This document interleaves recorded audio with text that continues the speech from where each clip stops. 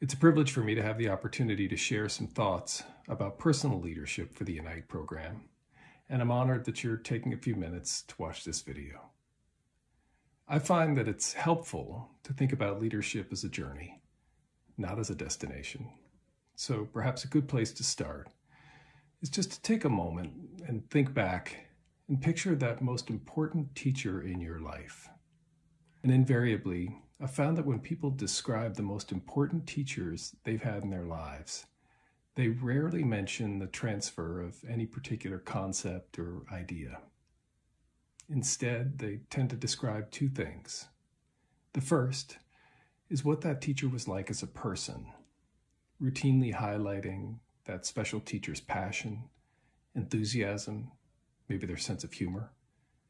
And then they describe how that teacher made them feel, how that important teacher was someone who knew them,